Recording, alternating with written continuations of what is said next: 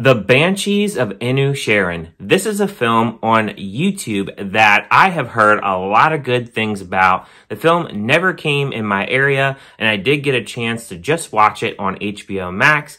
Is the film any good? And do I agree with all your guys' opinions?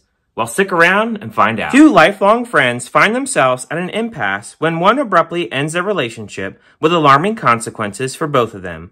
The film stars Colin Farrell, Gleeson, Kerry Condon, Pat Short, and many others, and was directed by Martin McDonagh, and he's done films like In Bruges, Seven Psychopaths, and 3 Billboards Outside Ebbing, Missouri. So as I said in my intro, I heard a lot of good things about this film. It was not on my radar, but after the really good reviews, I decided I'm going to have to check out this film as it premiered on HBO Max this week.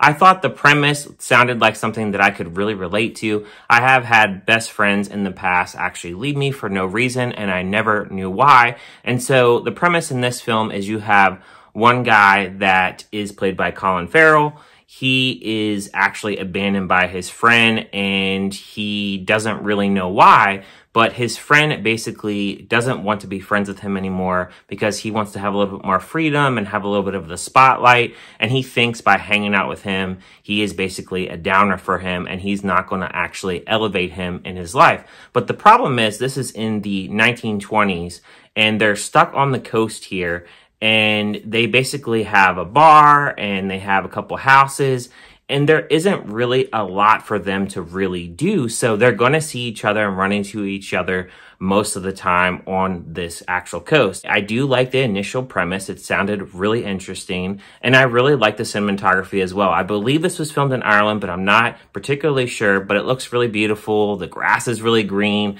It looks like a place that I would really want to visit if I really wanted to go off the beaten path and just kind of get away from the big city life. The film is a very big, slow burn kind of film. It's a lot of rinse and repeat, and I have to say that the dialogue is really hard to understand. There's a lot of points in this film where I really couldn't understand what they were saying, so I had to put subtitles on my TV, and even then, the thick accents were really tough to really understand. They also say this word fecklin a lot, and I swear, they must say this word probably like 1,000 times in the movie. So many times they are saying, "You fecklin me, brother." I can't even do the accent because I can't do a really good Irish accent. But they're saying that, then they're going, "You're rowing, you're rowing." And I'm just like, what the hell is this dialogue?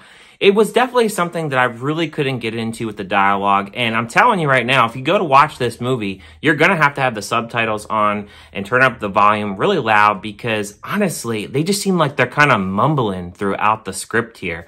I found that the script, it really wasn't that powerful. Most of the time, it's these two guys. They basically are just fighting at the fact that they both coexist. There's really not much for them to do. So they have a little bit of dark humor. So Colin Farrell's buddy that he used to be friends with, he says to him that if he keeps bothering him, he's going to do something about it.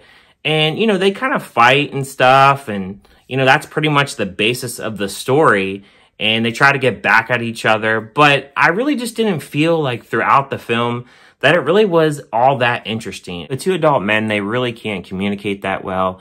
I really felt that this film was going to actually build up to something really big, and we were going to get some kind of life lesson out of this film, but it never goes there. It felt kind of uninspiring, and it was trying to go in that comedy route, that dark comedy route, and I didn't laugh once in this film.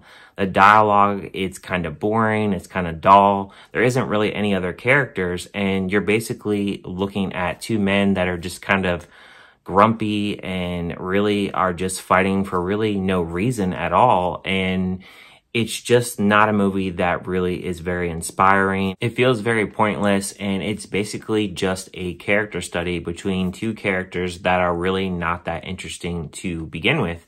And even though I say that the acting in this is pretty good for what the script calls, and by the time the film actually wraps up, I just didn't feel any emotion towards the ending or really what was going on screen. So I would give a score of this film a 2 out of 5. It's just a meh kind of film, and I would not recommend watching this film. Did you like this film? Did you hate it? Was it kind of meh? Do you agree with my assessment of this film? Let me know in the comments. Thank you guys for watching as always, and I'll see you guys on my next review.